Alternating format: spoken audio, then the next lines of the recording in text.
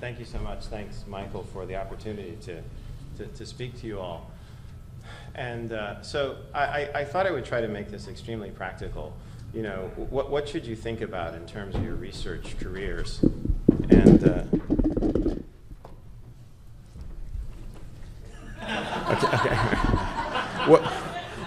what should you think about in terms of your research careers?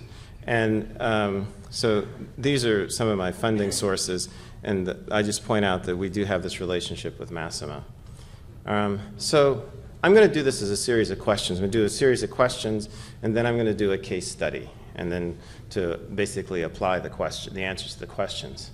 So I think in beginning, what you should do is I think you should, you know, like chill out and ask yourself, what are the big questions in anesthesia, right? And I just put these up there. I'm not saying these are the big questions. I just put down some examples of some things that we talk about, like postoperative cognitive function. Everybody, you know, talks about that now. It's a big issue.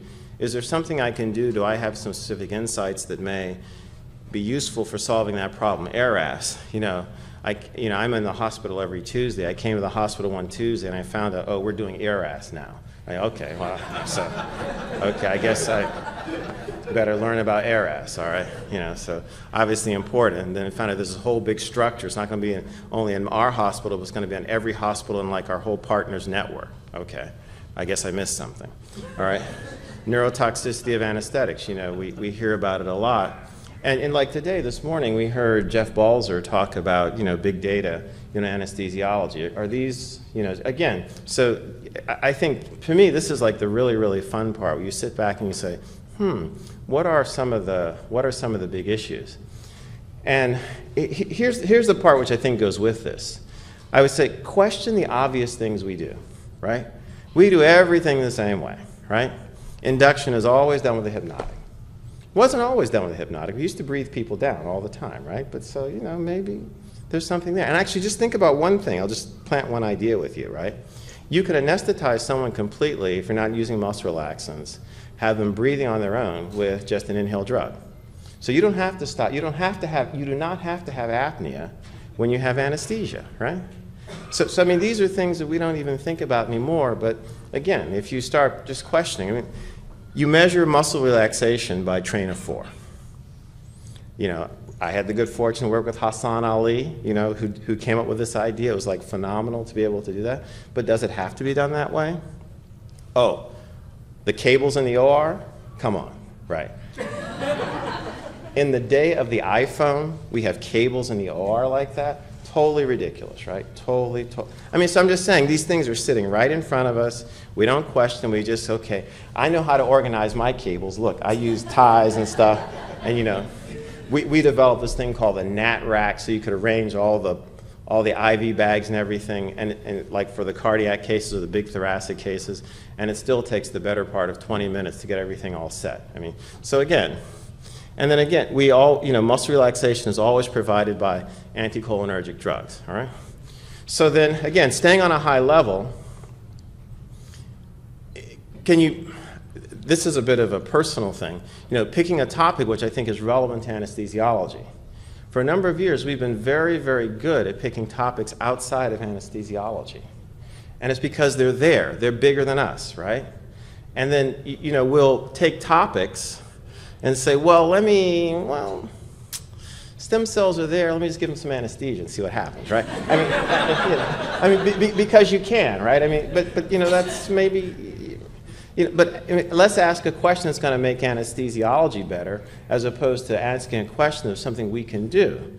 And I think that we really, I just feel we don't do this enough. And then realizing, again, so the fourth topic is new technologies, like what's happening. Again, there's so much being talked about machine learning. Optogenetics is like one of the biggest things. I could have put CRISPR up here, for example. You know, educating ourselves about some of the new ideas. But again, my bias is, all right, how can I use these new ideas to help me answer a very salient question in the field of anesthesiology? You know, organ on a chip, all of these, you know, new imaging ideas, all right? And then, you know, something which has been like a theme here, you know, with these sessions, like, who are the correct mentors? And I think here you really have to think broadly. And this is like a fact-finding mission. It's like asking questions. And I've been learning a little bit about this now as I've gotten involved in some commercial endeavors. And, you know, it's something I don't know that much about. But everybody I come in contact with, if there's any hint they have some idea about how to run a startup or how to manage a business, you know, I talk to them, I get information. And I think that's what you really have to do. You really have to do your due diligence. Your department, your hospital, university, your town, elsewhere. I mean, I literally, you know, get letters from like all over, people asking me questions. Would you be willing to advise me on A? Or do you think B would work? And so I think given how connected we are in the world, you shouldn't feel like your mentors or your collaborators necessarily have to be those people who sit like in your department. I think that's one of the things that really, really limits us. And I can run the same list for collaborators as well. And it's probably even more important in terms of collaborators, because everything you need will not be right in your department. It won't be right in your hospital. It won't be right, you know, it won't be right in your university. And here's the part which is both fun and also maybe a little bit unnerving, right? You may have to get some additional training. And because probably if you're really thinking out of the box, you really find a cool question, you're going to have to, you know, learn something new. But that's all part of becoming, you know, a researcher who's working on the cutting edge, because of everything if you're going to, you know, like determine whether one muscle relaxant is faster than the other, you're going to use standard train of form monitoring. There's not too much more to learn, right? I mean, that was done, you know, 20, 30 plus years ago.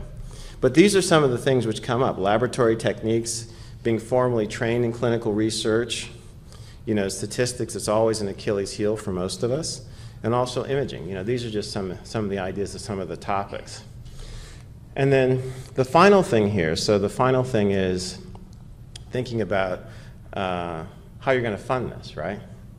It's great to have the ideas. And here's where, you know, I put a little bit more of the responsibility, not so much on you all, but, you know, those of us who are sort of in my cohort, or certainly people who run departments, or I just think we have to be willing to generate internal funds, because I don't know of any sort of, you know, cool new project that started because the person just showed up and had all the resources. Somebody has to give you some time out of the OR, they have to give you some funds to basically get going. There's no two ways about that. So I was at Berkeley on Wednesday, and I was talking with one of my colleagues there, Jose Carmina. And one of the things they just set up at Berkeley, this is for the university, it's not in anesthesiology, I'm just drawing an analogy, is they've set up these fellowships called Baker Fellowships at Berkeley. And the idea behind a Baker Fellowship is to really encourage faculty members there to have the money that they need to bridge the gap between having an idea and then trying to start new with it and take it out to commercialize it or this sort of thing, right? So so in a lot of places, like we've done this too, like in my institute that I'm part of at MIT, we have these startup fellowships. They can range from $50,000 to $200,000, $250,000, but the idea is to have some fun so you can get going.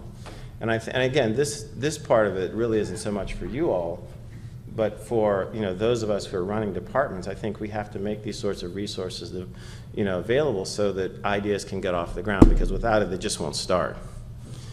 And then thinking about, you know, foundations, you know, you know, Allison is going to tell us in detail about, you know, NIH, but then these other sources, and then as things start to look sort of a bit more commercial, you know, venture capital, these are very, very real sources of funding. There's certain criteria that you have to meet in order to have conversations with these individuals, but nevertheless, if you don't think about it, you won't look for it. Let me just put it that way, all right?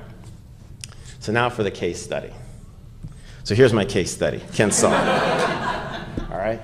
So Ken did this a few years ago. And he didn't just leave because I was going to do this. He actually had to go moderate a session, you know, but he planned to be here. But I asked him if I could use him as a case study. All right, he said it was all right. All right. So I mean, Ken is like, you know, phenomenal with a capital Phi. I mean, I think he's outstanding. And so, again, question the obvious things we do. So we always let people come to from anesthesia, right? So why not wake them up, right? So, and I remember, you know, when Ken and I first started talking about this, and we would tell some people about this, go, oh, you wake them up, you might make them more delirious and stuff, or why would you want to do that? I remember one guy telling us that, you know, the drugs work fine already, why are you so concerned about that? All right, so that's one of the things you're going to find out. You come up with a new idea, as you've heard, everybody's going to tell you why it doesn't work. Okay, you can't listen to yourself. This is your inner voice. You know, you have to listen to that. You've thought about this, they haven't. But it's like, okay. And the more people are saying, it's actually even better than that, you know. The more people are saying, like, you know, that's going against the grain, I go. And they go, that won't work, I go. Fantastic, right? I'm glad you see it that way. All right. So what did Ken do? So he asked the after looking in this in a lot of detail, and actually parenthetically, I was just talking with Angela a second ago. We were talking about delayed emergence. So we were in the operating room, and we had a delayed emergence, and so we thought, oh, delayed emergence. You know, let's get some drug and see if we can try to wake the patient up. So we got caffeine. Sorry, Giancarlo, but it doesn't work for waking you up from anesthesia, right? It might help with sleep deprivation, but it doesn't wake you up from anesthesia. And we pulled off the class, we tried the physostigmine. It didn't work. You know, the guy was still there. And if you've ever tried this, the systemic side effects are very profound. Let me just put it that way. All right. And you do not make friends with the nursing staff when you do that. All right. So it just didn't work. And this is what's in the books. You read this. This is what you're supposed to do. So scratching his head, doing some research, he came up with some other ideas. And one of his ideas was to try Ritalin. So methylphenidate, you know, could you know, wake people up with that? So this is the ideas that he came up with, you know, setting up a rodent model for this, coming up with a way of thinking about it, being specific. And then, you know, not just, and then this is like, as we talked about this, you know, we agreed, like, who cares if you can wake up a rat? It doesn't matter, right? It doesn't count. So really think about pushing it so you can actually do it in humans. And so he was totally down for it, right? So, but then what's the additional training? What are the technologies? What are the mentors? Who are the mentors and who are the collaborators? So again, this is where we just happen to have a fortunate set of circumstances. There are a lot of resources which are in a very short span of location. So optogenetics, so Ed Boyden just happens to be one of the inventors of optogenetics. He just happens to be at MIT, happens to be in the same institute where I am. And then my longstanding colleague, Matt Wilson, who's an expert neurophysiologist, who, you know, helped Ken with his training, in particular Krista Van Dort, who was a colleague of Giancarlo's out at Michigan, who joined our group. So we had, you know, neurophys expertise. And then, so for the behavioral studies, Ken actually went out to San Diego, spent a month and a half out there with Pam Reinigal, because she had these new behavioral techniques. Because what we wanted to do, he actually, you know, he said, I want to do something different from just having the rat turn over, you know, so he turns over, so what, who cares, right? I want to have a behavioral paradigm where it actually shows that he's actually functioning cognitively, because that's the sort of thing that's going to map into things that people are going to agree, yes, this may work in humans because now the person, I can see that his brain is working, all right? And then at the same time, though, so he goes and spends 6 months in California, trains and learns that. Then when he comes back, you know, we've said, well, you know, you want to be able to do the clinical study too. So he takes the clinical studies program at Harvard, you know. So now, one of the things you have to realize is this is where, again, the departments really, really matter. You can't do this unless your department chair is helping you out. This will not happen, right? And so again, we can have all these planning sessions we want, but if our academic leaders are not supporting us, none of this will occur. And obviously you got tremendous support from, initially from Warren Zapol, and then from Janine, who was like one of his biggest fans. And then the other thing which I'll put down there is, it's never too late, it's never too early to think about intellectual property. Because the bottom line is, if you're coming up with new ideas and you don't have some way to get them out there to patients, right? And intellectual property is one of the most compelling ways to do that. It's just going to be a great idea. It's going to die in the valley of death. So it's never too early to think about that. All right. So what do you do for the initial funding? It came from the department. We were very lucky. The department was quite generous. You know, Janine gave him the time, gave him, you know, the funds to basically get going, because this was an idea, and, you know, Ken was changing his path. And you've probably seen this video before, but I just have to show it because I think it's so cool. Because, you know, so this may not work because I didn't check it beforehand. Oh, it's good. All right, so there's one of his rat volunteers, right? So he's anesthetized, and he's gonna get IV Ritalin here into his tail vein. All right, and I just want to so this was Ken set this whole thing up. You know, this wasn't what he was working on before. And, you know, the rat's going to come to as soon as he gives him the Ritalin, flushes it in, right? He was anesthetized there with isoflurane, all right? And, you know, and so this is using like the kind of the standard paradigm, just, you know, behaviorally seeing if there's a change. Remember, the isoflurane is still going on, and eventually, you know, the rat's going to turn over, right? It takes him a second or two because his feet are caught in the wires, but he's going to turn over. So this is just, you know, trying the idea out. All right, and so this suggests that, you know, it may be quite plausible. All right, he does make it. Come on, guys. Right, right, all right. Come on, dude. All right, so. Okay, he made it. All right. So that I'm showing you this because this is the standard paradigm. You know, writing reflex, behavioral response. I mean, come on, that's a reflex, right? It's called the writing reflex, right? It's not the writing cognitive reflex, right? So and so, what has he really shown? So we saw him come to, but this is just to show you what kind of study Ken designed when he combined this idea of really developing something which is precisely going to activate some brain circuits, and then having a behavioral paradigm that really showed you that the animal was in a state where it was functional again. So what he did next was he trained the rats to execute a behavioral task. So what the rat does is he goes here, and he pokes the right thing on the wall, and he turns around, and he'll get a food reward, all right? So then he does that again, all right? And so he anesthetizes the animal, and when the animal wakes up, he's supposed to go back to work. Now, the way he wakes him up, though, is he's going to stimulate his ventral tegmental area. So this is the area that's producing, you know, dopamine. It's sort of this pathway that, let's say, the Ritalin is working on, all right? So he's going to do that. And then his animal's going to work for a while. He's not going to turn the anesthesia off. When he turns the stimulation off, the animal's going to go out again. All right? So I'm just going to show this. So here is, I think this. So this is the animal anesthetized there. There's no stimulation. Let's say sedated, right, to be fair, because he's not, it's not like he's profoundly anesthetized. So what Ken is going to do, he's going to turn the stimulation on, not turn the isoflurane on. And so here he comes in, he stimulates at 40 hertz, and the animal gets up. So he looks for the food first. See, there's no free lunch, right? So now he turns around. He hits the right light there. Remember, the anesthesia is still on. Turns around, right?